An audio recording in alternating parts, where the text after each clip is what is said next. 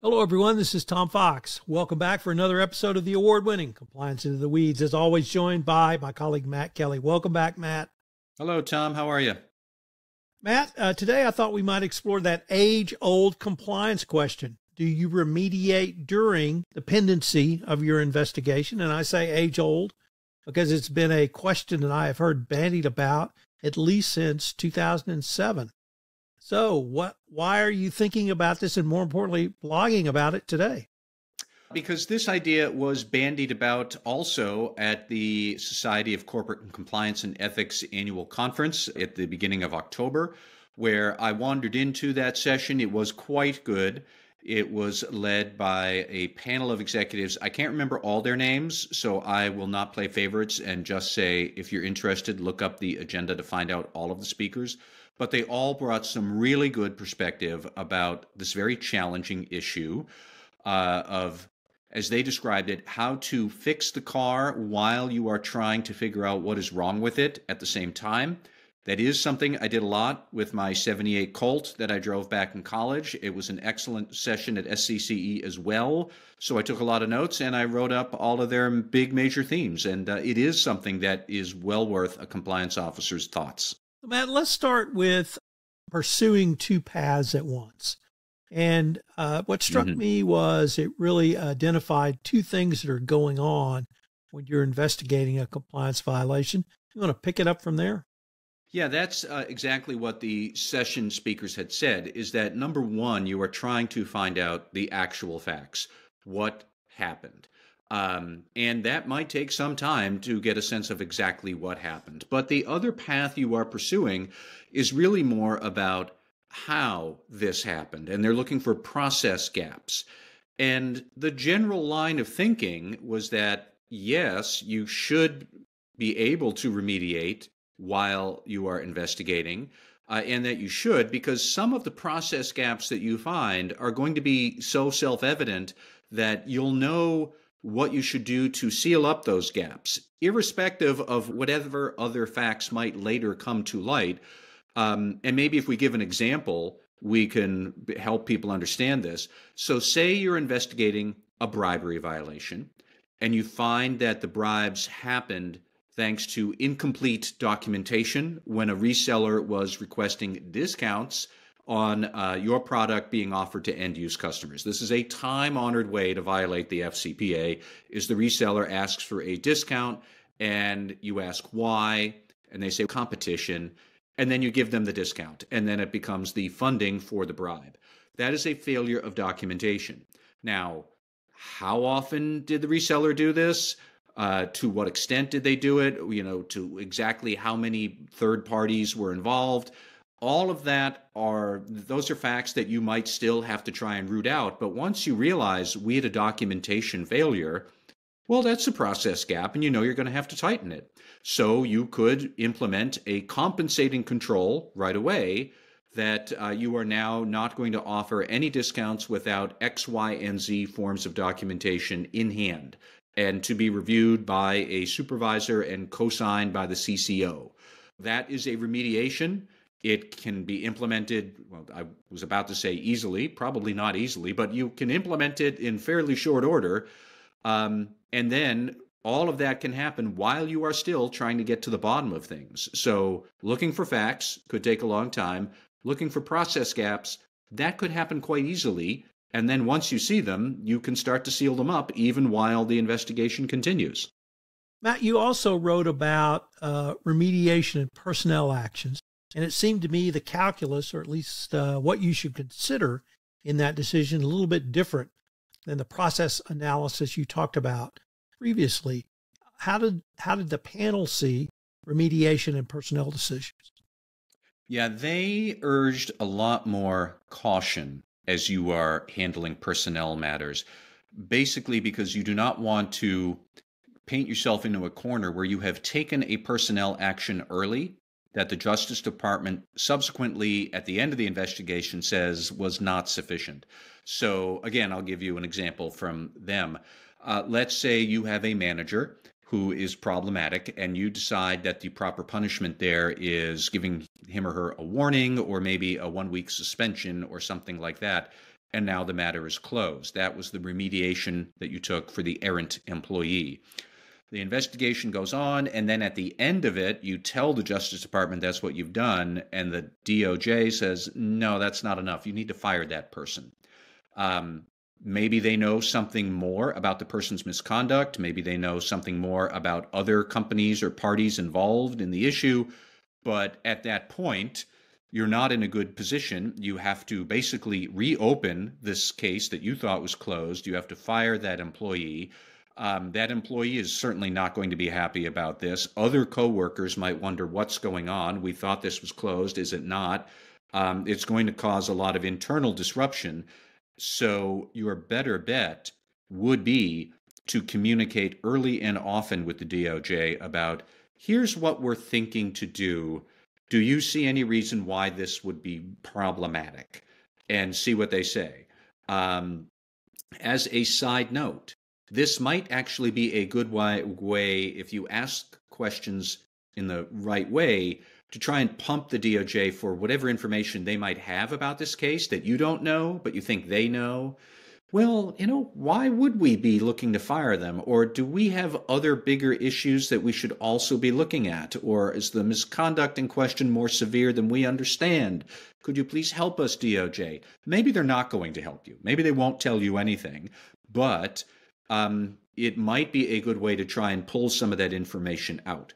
However, that's just all hypothetical. The here and the now is that what you don't want is to be not on the same page with the Justice Department about employee discipline. So rather than implement that remediation step right away on your own, you could just communicate with them early and often to let them know this is what you're thinking and see if you can stay on their good side, in their good graces.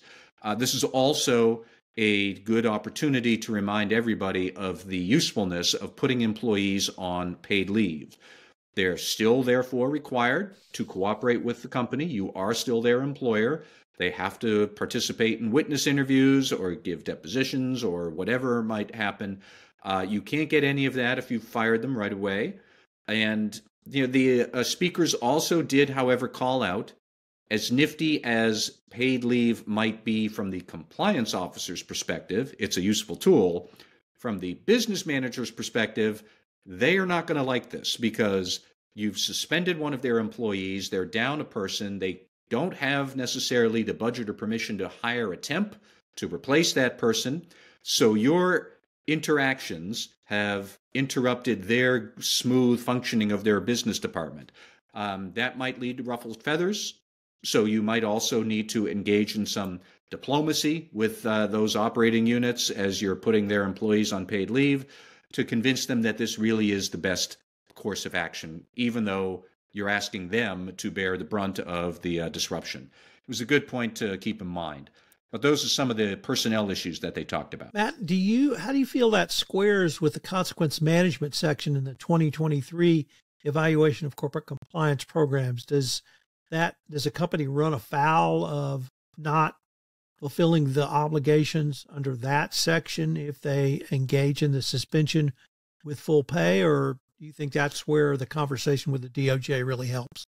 I think that's where a conversation with the DOJ would really help. The consequence management was more about, you, company, please show us that you have a logic for doing what you did, imposing this employee discipline, and show us that you apply employee discipline consistently. Why are you suspending that manager for corruption in the Asia market, but doing nothing with the one who was corruption in the Africa market? That seems inconsistent to us. Or why do the senior executives who should know better also get a one-day suspension? Why not a 2-week suspension? Because they're the leaders who are supposedly setting the tone. That's what the consequence management was about. It's looking for inconsistencies or lack of logic. It's also looking for lack of documentation. It also points out the need for very good record keeping here, which if you look at some of the early enforcement actions that talked about consequence management, they go into some pretty painstaking detail about, we want to see your records for this and this and this regarding how you make disciplinary decisions. But they don't really say, we expect you to do this disciplinary action in this specific circumstance. It's not that granular. Eventually, you'll have to have those conversations about, we are doing this action against this employee for this reason, but does it square with your policy? Is it consistent with prior actions? That's all, like, that's not unreasonable for the Justice Department to ask that. And, really, it still would never hurt to be able to communicate with the department. This is what we're thinking. Here's why it fits within our consequence management policy. So do you foresee any issues with what we're doing? And then see what the department says. Matt, did the panel have any thoughts on the following issue that I've seen multiple times, which is the law firm leading the investigative effort wants to control all information, ostensibly to protect the attorney-client privilege, but to allow or facilitate remediation, you may have to disclose things that you uncover in an investigation, even if you don't turn them over to the government or want to claim the privilege around them. So that's sort of question number one. And then who should lead this effort? I understand it should be a cross-functional effort in remediation, but should it be the law firm who's heading the investigation? Should it be a separate, maybe not law firm, but a separate unit of some type?